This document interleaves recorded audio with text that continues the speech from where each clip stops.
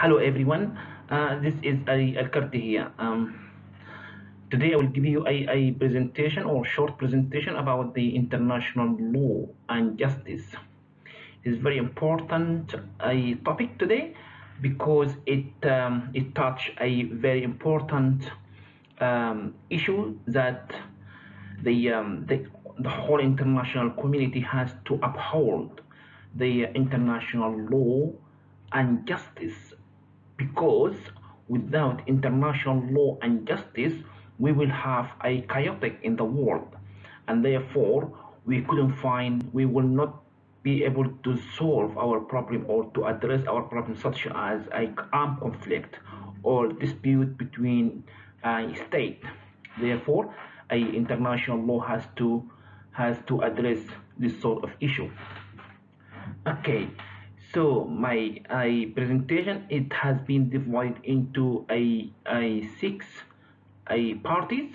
The first party, I will be talking to you about the definition of the international law and how is the international law is different from the national law. Um, okay, then I will talk to you about the second part, which is the achievement of the international law. How the international community went far in terms of the international law. The third part is about the General Assembly as forum, or the forum means they have the place where the people can discuss different issue or treaties, and it says what they call it here, adopting multilateral treaties. The fourth part is about the development and codification of international law. Development and codification of international law. In this part, I will be talking about the following issue. The first one about the International Law Commission, and the second one about the international humanitarian law. And the third part is about the rule of law. And the fifth part is going to be about judicial settlement of dispute. And the last one is going to be about the international criminal justice. And the last part of this short presentation is going to be about resource. I have placed a useful resource for people who are interested to get more information about international law and justice. Okay, if you are ready, let's get started. The first slide, as I said, is about the what is international law, the definition of the international law, and how is different from the national law or the state law. Okay, the definition, it says here, international law is the set of rules generally regarded and accepted as binding in relation between state and between nations. So the international law basically is regulate the relationship between state and between the international organization. So if there is any dispute or disagreement between nation or between international organization, the party has to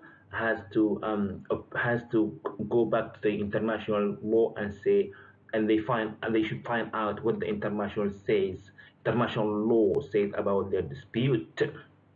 So this is a civil way how to solve their problem. So we are not going to use any force. So we're not going to threaten the other party by using force or something like that. No, we are going to use a civil way to solve our problem.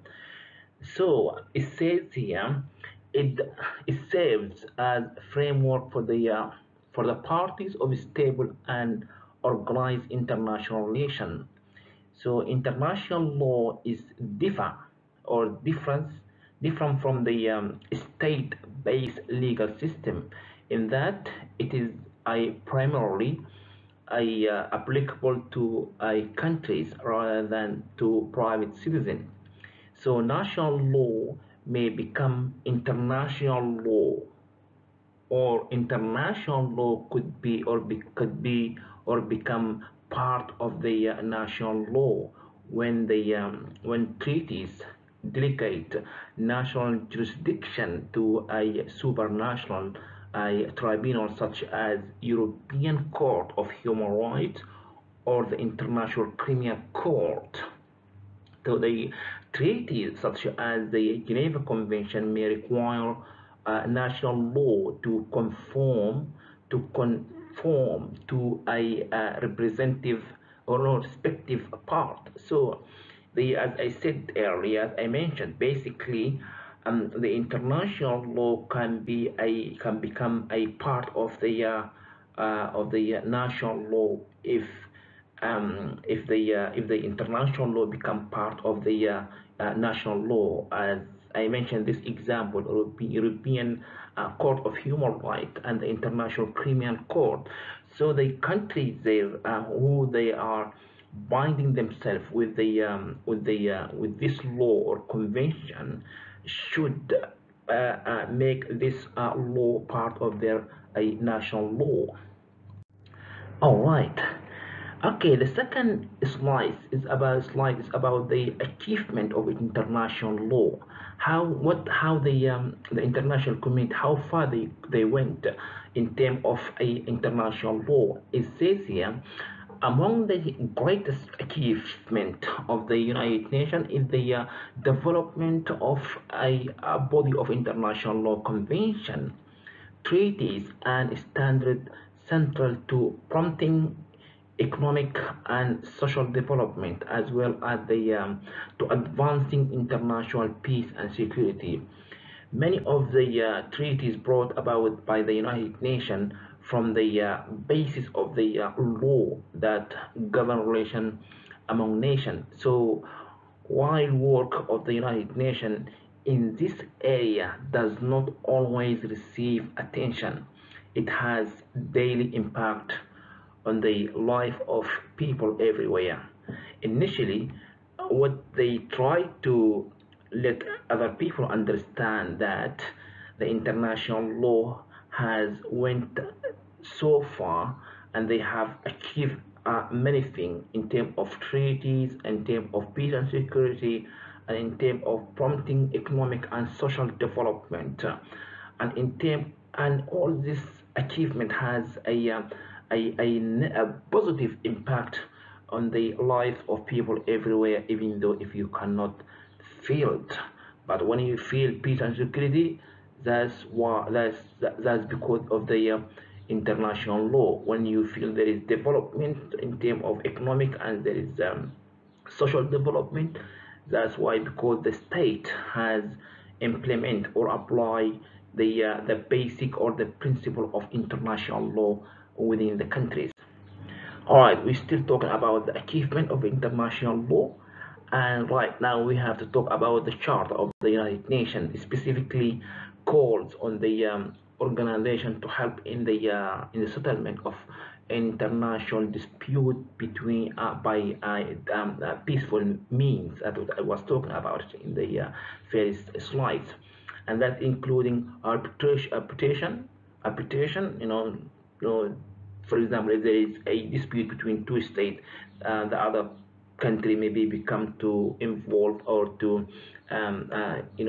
give like a good offer to solve this problem between the two states, or good office I mean. So, and judicial settlement, Article 33 of the United Nations, of Charter of the United Nations, and to encourage the progressive development of international law, and to it is codification, Articles 13 of the Chart of the United Nations. So over the years, more than 560 multilateral treaties have been deposited with the Security Journal of the United Nations.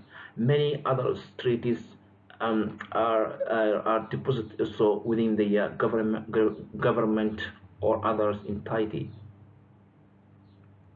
So the treaties cover a broad range of subject matter such as human rights, disarmament, and protection of the environment. So international law or the international community has made a great achievement in terms of international law.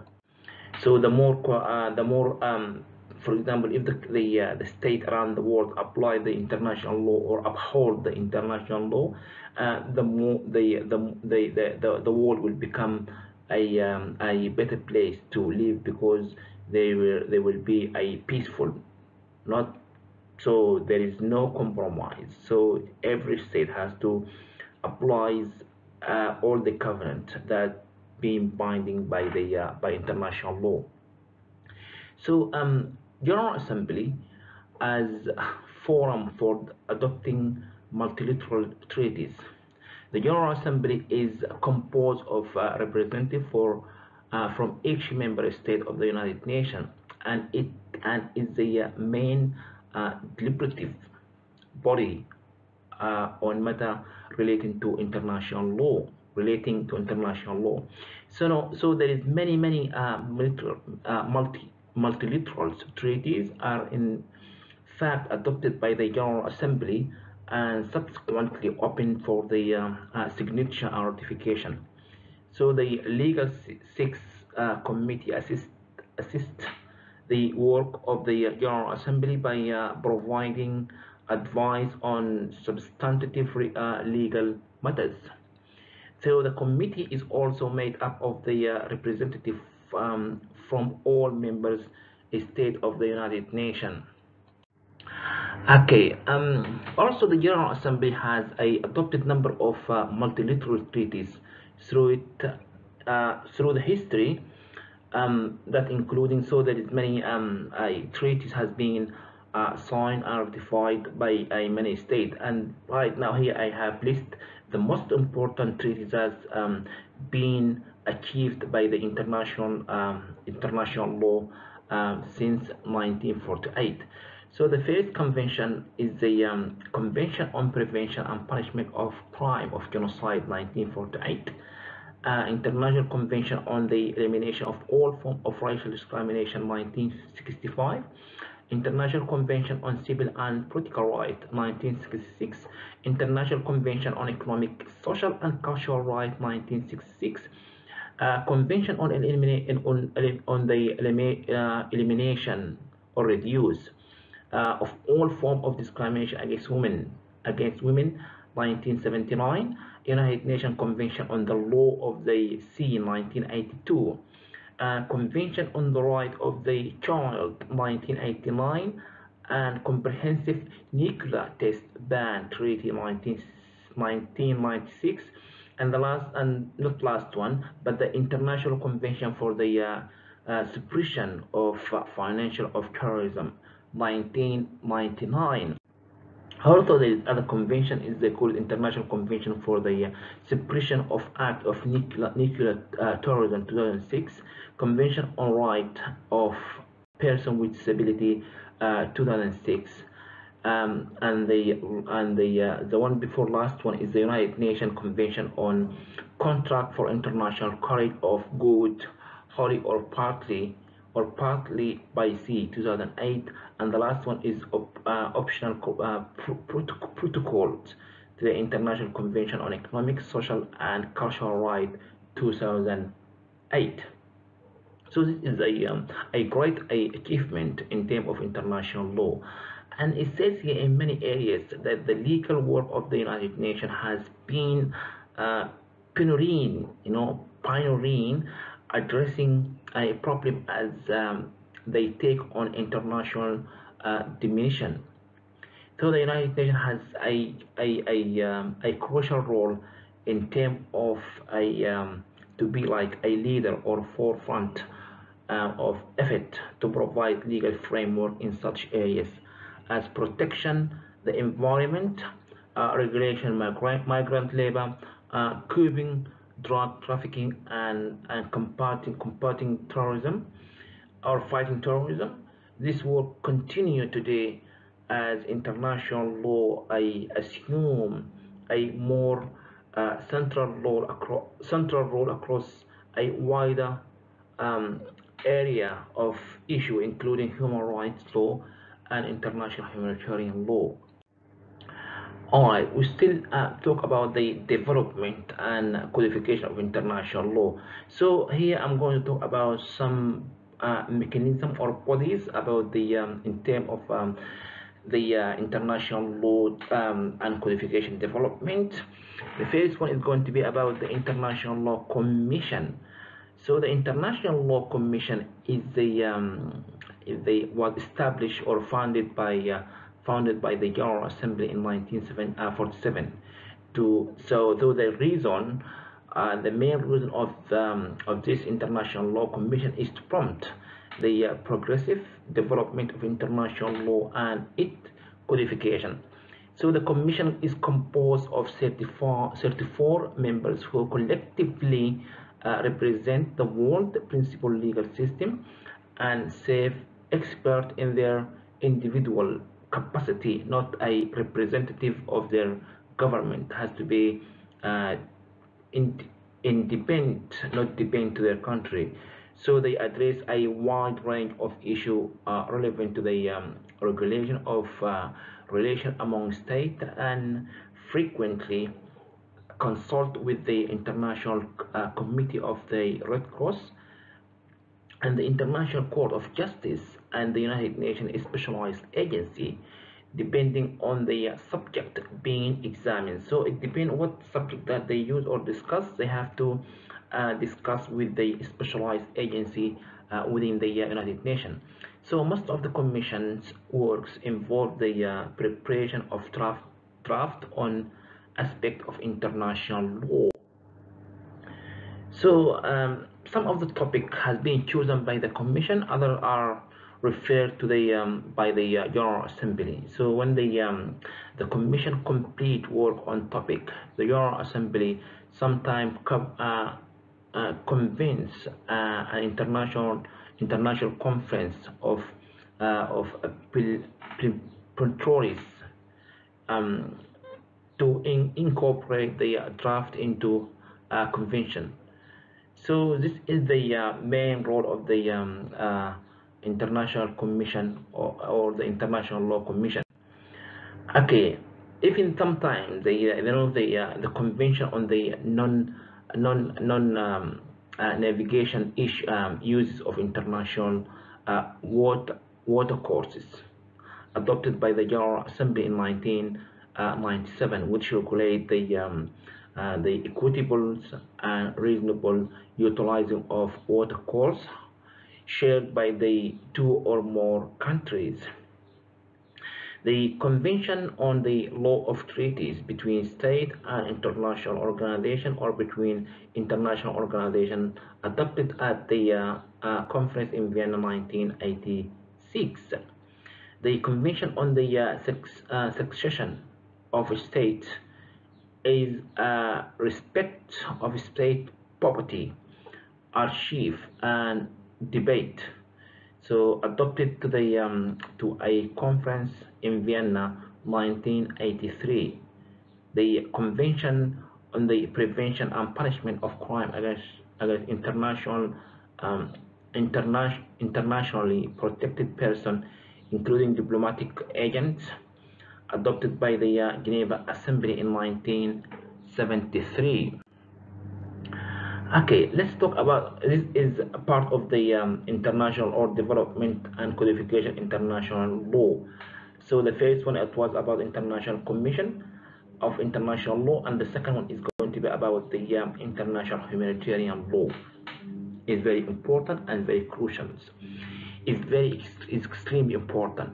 International humanitarian law encompasses the principles and rules that regulate the mean and method of warfare, as well as the humanitarian protection of civilian population, sick and wounded combatants, and prisoners of war.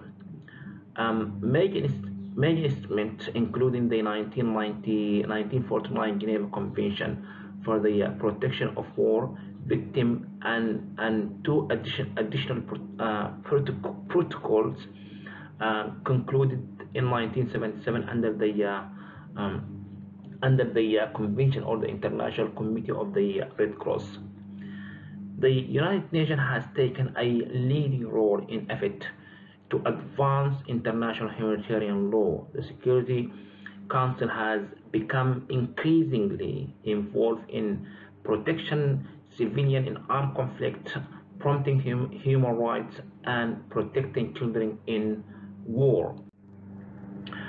All right, the third one is going to be the rule of law. As you know, I spoke about this topic before, and I said that the rule of law is very important in terms of peace and security, in terms of development, in terms of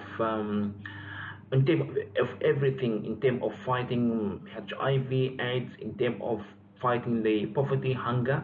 So rule of law is quite important. Prompting, it says here, the text says, prompting the rule of law at the national and international levels is at the heart of the United Nations mission.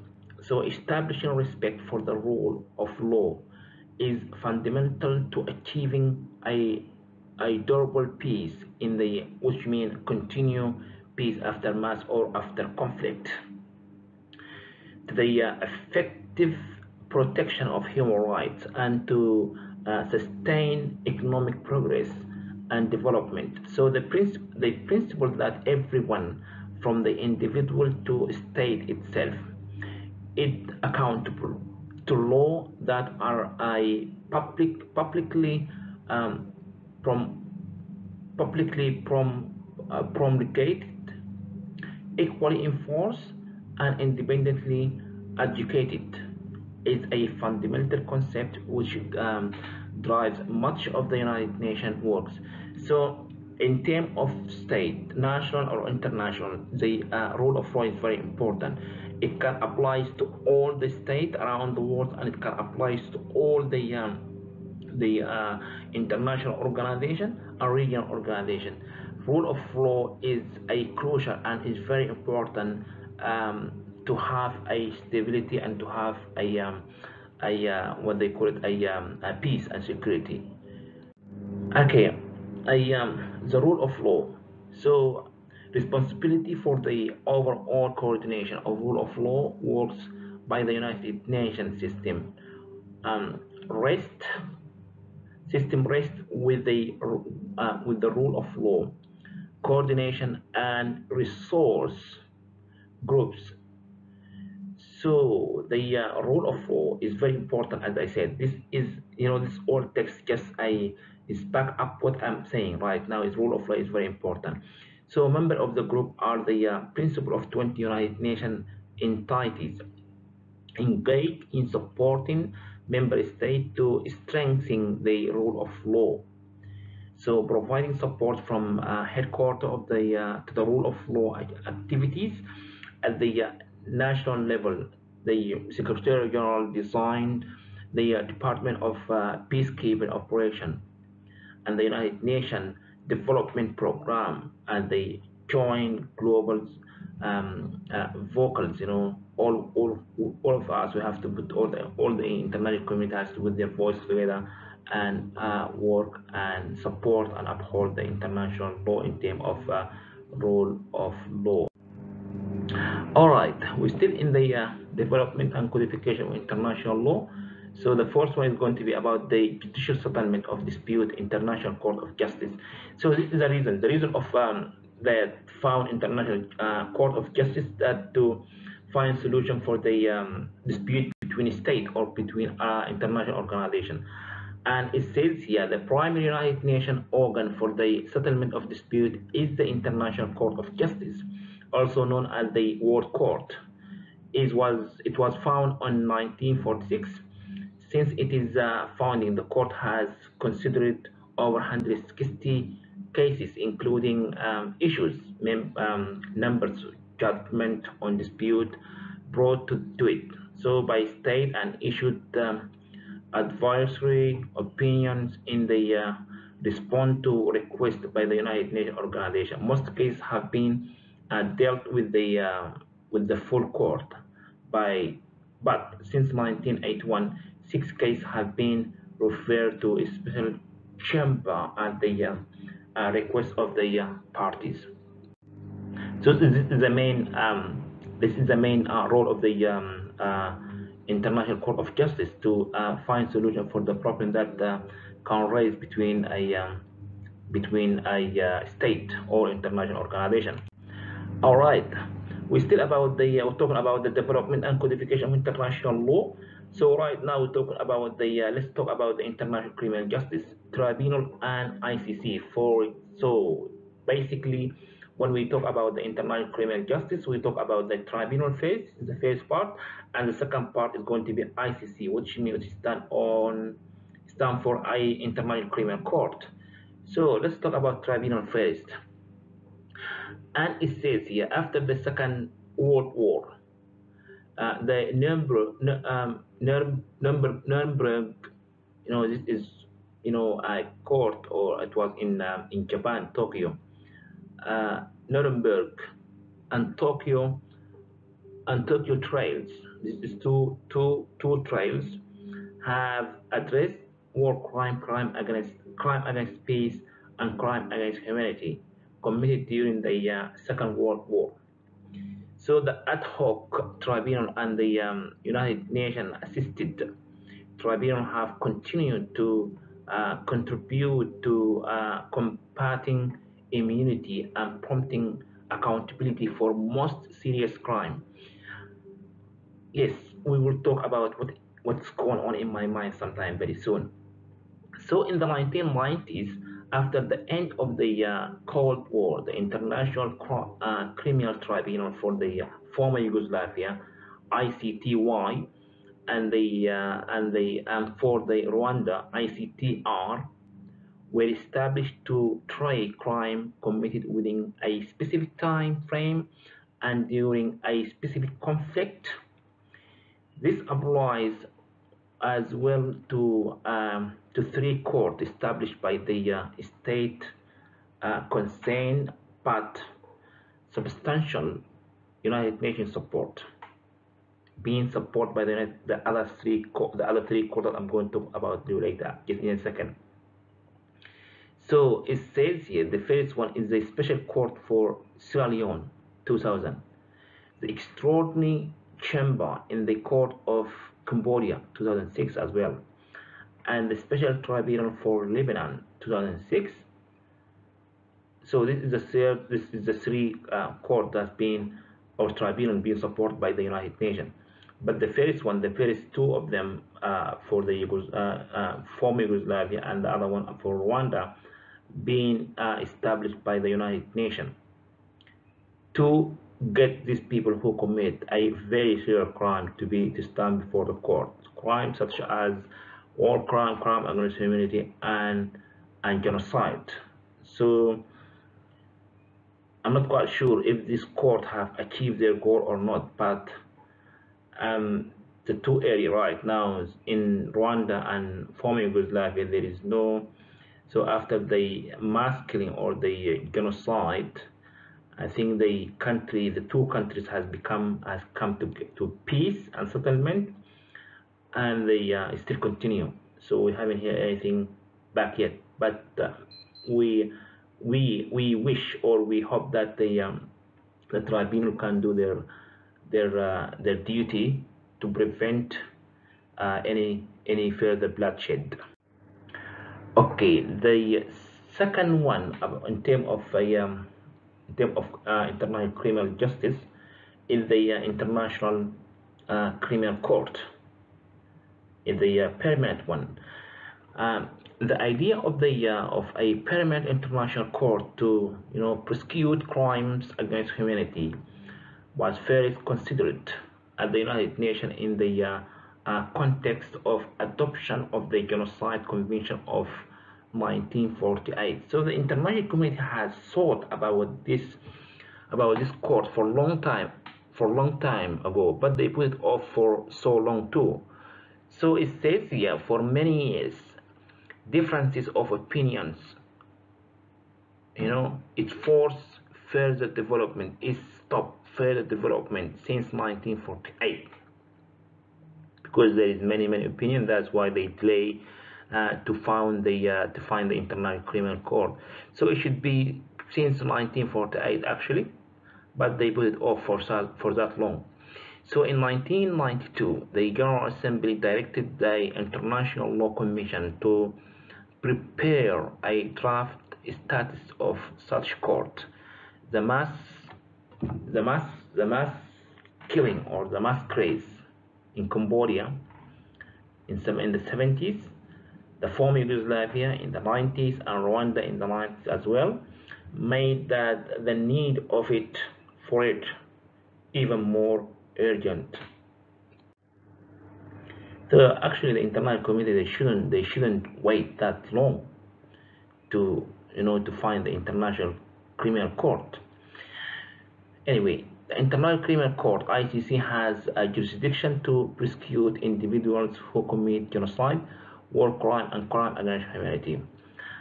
It will also have jurisdiction over the crime of aggression when agreement is reached. I think it reached already on the definition of such crime. The International Criminal Court is legally and functionally independent from the United Nations and is not part of the United Nations. Okay, so the cooperation between the United Nations and the International Criminal Court governed by the negotiated relationship agreement. The Security Council can initiate a proceeding before the International Criminal Court and can refer the International Criminal Court a situation, just like the situation in Darfur, that would not otherwise fall under the court jurisdiction. The court has 18 judges elected by the state parties for the term limited to 9 years, except that judge shall remain in office to complete any trial or appeals which has already begun. No two judges can be from the same countries or from the same country, I mean. All right, this is all about the international law and justice. I gave you a brief information about it. So if somebody interested or someone is specialized in international law in general, please feel free to go to one of these sources, these resources, very useful resources, and there's free information there. There's books. There is there is a useful information and knowledge about international law. So hopefully that very useful for you. Thank you so much for listening, and I will be talking to you sometime very soon. Thank you for that. Bye.